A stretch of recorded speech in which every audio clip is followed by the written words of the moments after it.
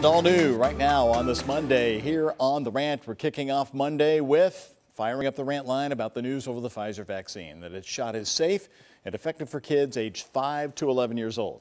And a lot of criticism coming in from our viewers aimed at the Kentucky General Assembly for curtailing the powers of the governor when it comes to mask mandates and other COVID-related issues.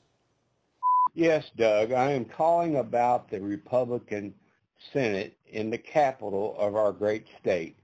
How is it that these Republicans believe they are so right when there are so many people in Kentucky that totally disagree with them? Governor Beshear did a much better job when this all first began than these guys have been doing in the past, 3 weeks? It seems like the Kentucky General Assembly is taking the attitude of sit back, do nothing, the virus will burn itself out. Okay, while you're doing this, how many Kentuckians are going to die? More rants coming in. Roddy in Smithfield, Kentucky emailed me here at the Rant line. I trusted Governor Beshear with my health with this deadly virus. He had the thing going in the right direction, but the General Assembly took that away. Now I know what party I won't vote for. Tom in Fern Creek on the Pfizer vaccine news. Looking forward to when it is approved for children. My daughter will be getting the vaccine as soon as it's allowed.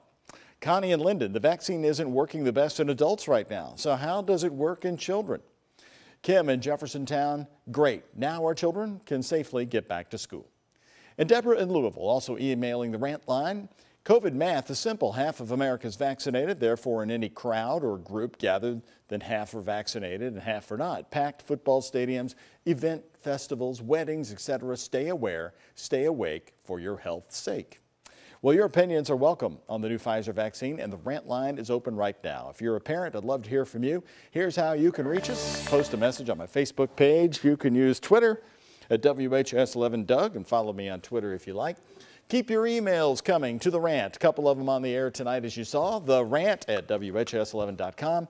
And the toll-free Rant line is open. We'll be listening to your calls tonight, and they'll be here on the air tomorrow, 855-749-1101.